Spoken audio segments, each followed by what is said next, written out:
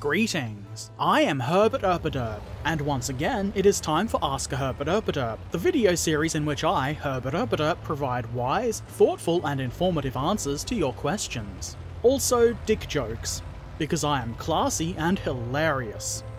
Or something. As you can probably see, the background video today is some World of Tanks. I felt like being a scumbag, and so I had a couple of games in my BERT, the FV304 Tier 6 British Artillery. As you'll see, I'm not especially good at this. I'm nowhere near the menace that other FV304 drivers seem to be. I don't often play artillery, but it can be entertaining from time to time.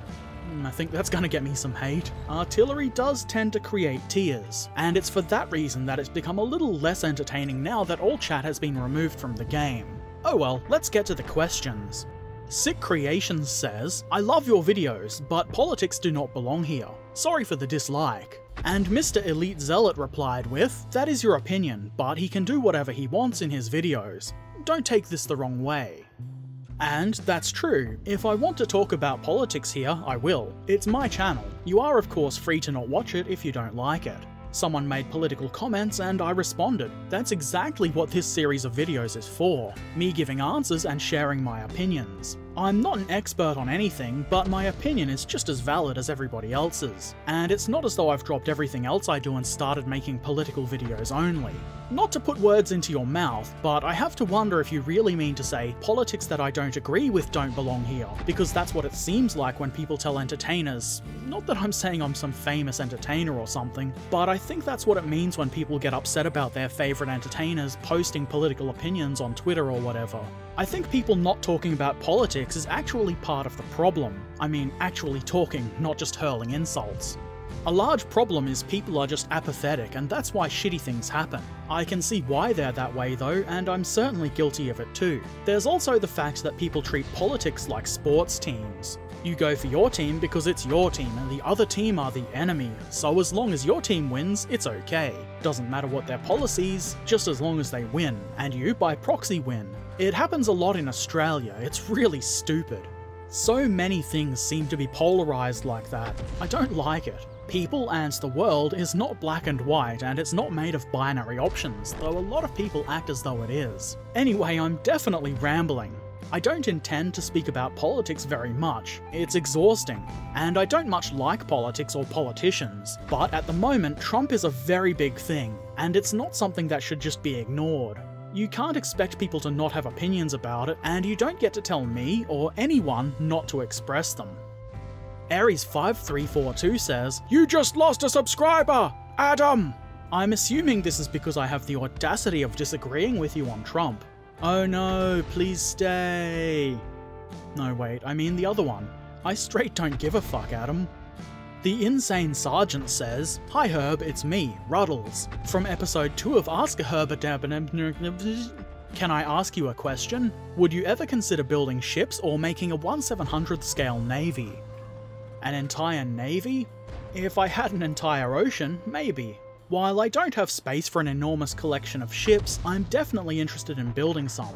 I still haven't bought one though, but I will one day. Along the same lines, Level Up with Daruta DIY says, Herbert, are you going to assemble kits from World of Warships? I haven't actually seen any, but I would definitely consider one. I have got one World of Tanks tank kit, and it looks pretty decent, so hopefully the ship kits are good too. I'll have to check them out and see what ships they have and compare the prices and such.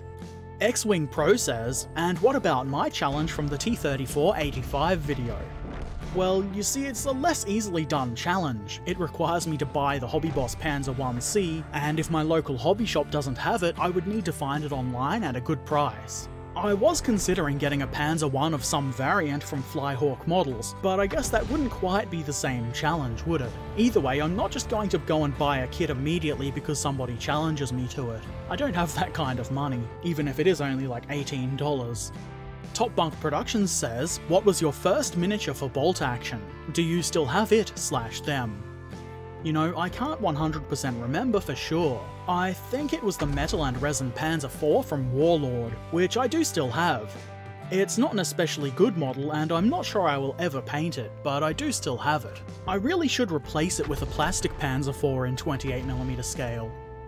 Bobbing along says, I should have asked this a couple of months ago, but I hadn't thought of it then and I don't want to wait almost a year to ask because I might not remember.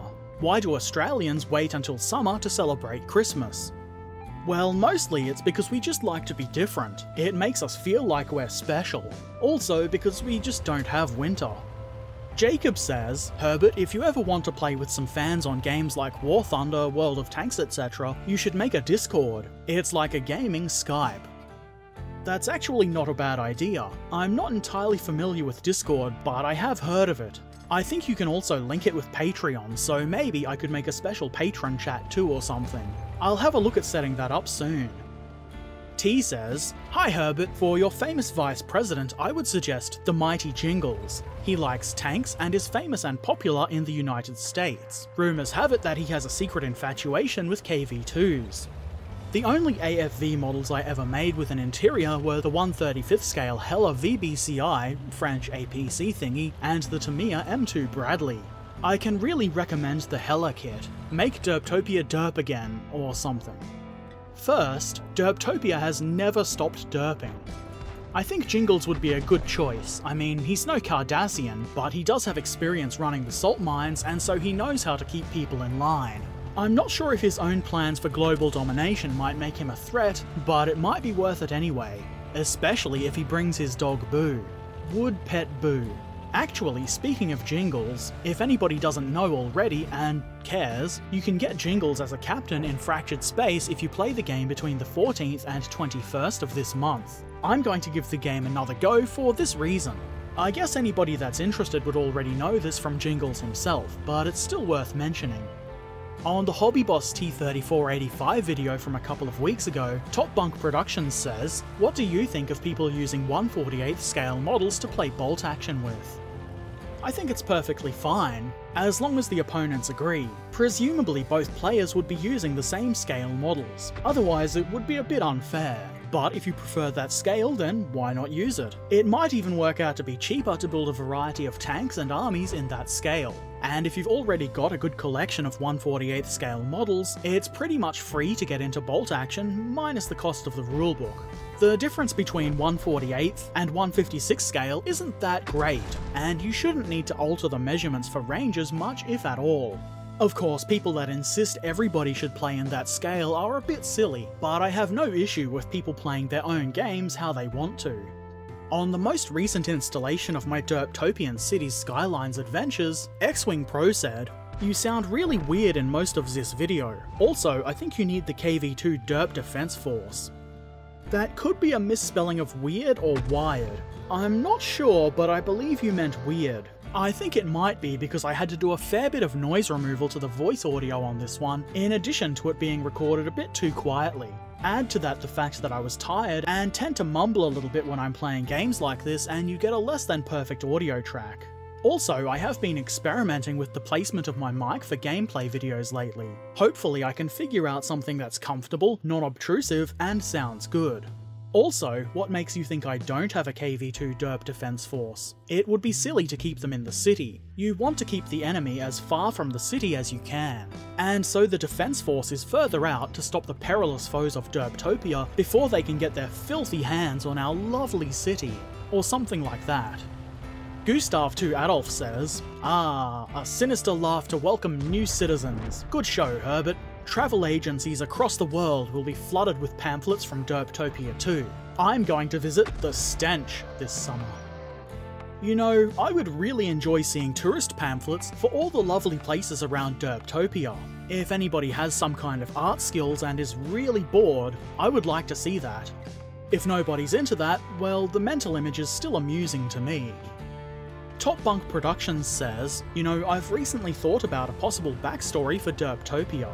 It goes back over 110 years and involves crazy landowners, AC-1 Sentinel shenanigans, flag troubles, and the most exciting story of the lot, a squad of Derptopians in the Eastern Front of World War II with a big old KV-2 known as the 1st Derptopian Legion.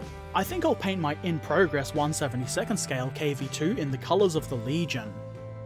Interesting. I think it might also involve some time travelling. It's the 2020s in Derptopia, so 110 years ago puts it before World War I. I do like the idea of time-travelling Sentinels and KV-2s causing havoc though. The official colour of the Derptopian Legion is a nice shade of pink. Or purple. Why not both? Yeah, both.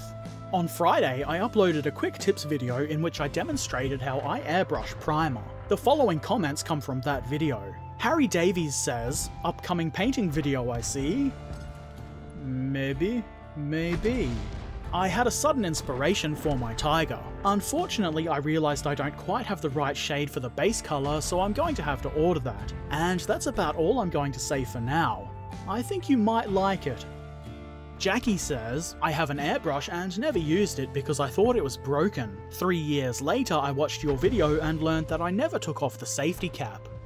I'm a little confused. Does yours have a cap that actually blocks the air and paint from coming out? The cap on mine that I removed doesn't block anything. You're really meant to leave it on because its function is to protect the needle from damage. Either way, I'm glad you have discovered that your airbrush is in fact not broken. Gustav 2 Adolf says, "I don't have an airbrush but still find priming quite useful, even when it's done by hand. An acrylic matte black from Vallejo 169 works well as a hand-brushed primer." I'm pretty sure Vallejo 169, 69, that's the sex number, I'm pretty sure that colour is just a plain acrylic paint. I'm led to understand that primer is a different formulation that adheres to things better than regular acrylic and will be more hard-wearing and damage resistant. But if it works, doesn't it? There's nothing wrong with hand brushing primer. The airbrush really just speeds the process up, and I suppose eliminates the risk of things like brush strokes. I would suggest specific primers over plain acrylic paints though. You can get Vallejo's primer in the small 17ml dropper bottles pretty cheap, and it comes in a few colours. Robsalot says, "In the UK, a non-airbrush solution is car bumper spray cans from Halfords. Works for me." Spray can primers are a good option, especially if they're cheaper than the aerosol can primers specifically for modelling. I've never used Halfords because I'm Australian and we don't have Halfords. Mentioning Halfords so much makes me want to listen to some Judas Priest. Living after midnight. Anyway, there's a lot of different aerosol primers you can use if airbrushing is not an option. Definitely do a little bit of research and testing before spraying your prized models with them though. And of course make sure you spray those cans in a well-ventilated area. Probably wear a mask too. I've heard that stuff is nastier than airbrush primer. Smitty M14 says, "I add some airbrush flow improver when I use my airbrush. Helps with clogging without taking away from getting the same effect. I use Vallejo's and it works good for me." That's a pretty good idea. I haven't used their flow improver, I should actually pick some up. But I do use their airbrush thinner, which is really good. I think it might actually have some flow improver in it, but I'm no paint surgeon so I don't know. I have added tiny amounts of that to primer when I feel it needs it, though it's usually fine without. My biggest problem isn't so much the brush itself clogging, but the occasional buildup of paint on the tip which can cause some spattering. Easy enough to wipe off and not a super frequent issue. And I find that when applying base coats I need to use the thinner a lot more than with the primer. Lee D. Chang says, "If you have an airbrush you might want to invest a little bit of money for a spray station, or at least a cardboard box with a fan so the paint particles in the air don't end up in your respiratory system." This is a very good point. I do want a nice paint booth, but they seem expensive, and I'd probably need to get some sort of extension for its exhaust thing since I don't paint anywhere near a window. I do, however, have a fan on when I paint. It's why the box I spray into is cut down on the left side, so the fan will blow the air out of the side and not just right back at me. The fan blows from behind and to the side of me.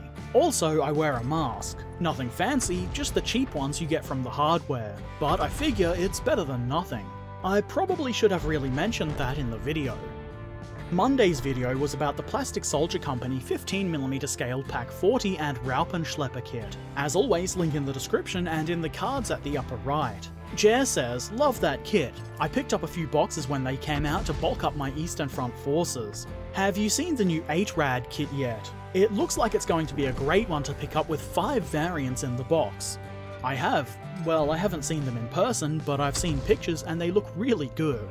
Though I do think it was only 4 variants, but that's still pretty good. I'm certainly going to pick up a box of them at some point. I think the only problem will be in deciding which variant to use.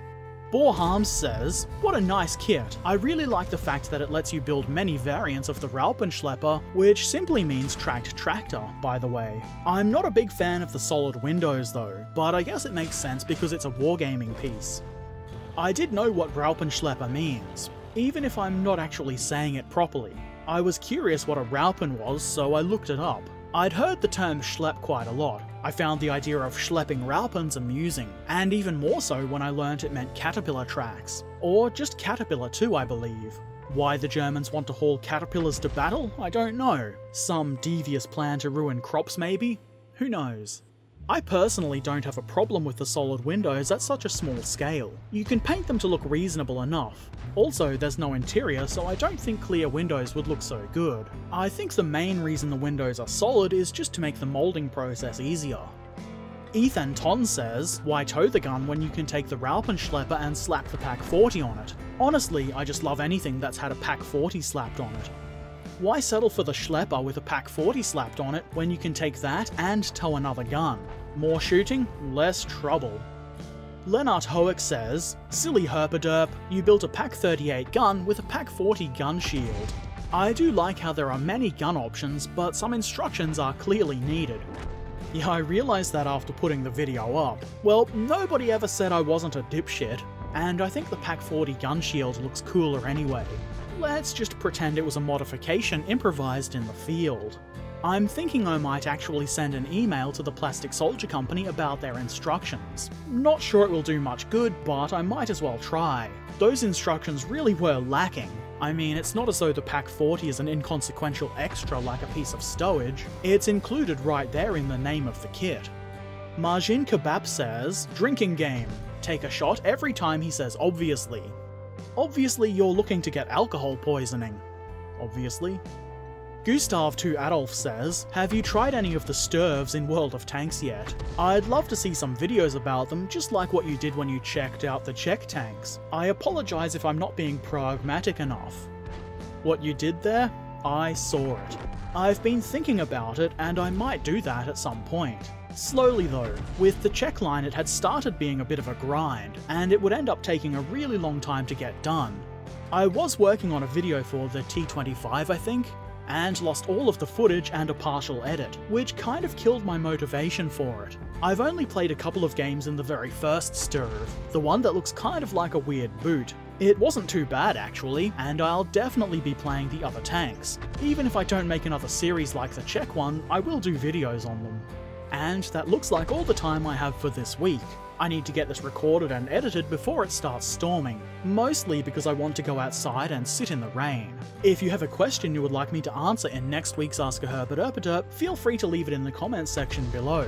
Don't forget to do those YouTubey things such as subscribing, liking and sharing the video, assuming you did like it. If you really like the things I do, please consider helping to support the channel over at Patreon. Patrons get to see my videos a bit early along with some patron-only bonus content. Link in the description and on screen now.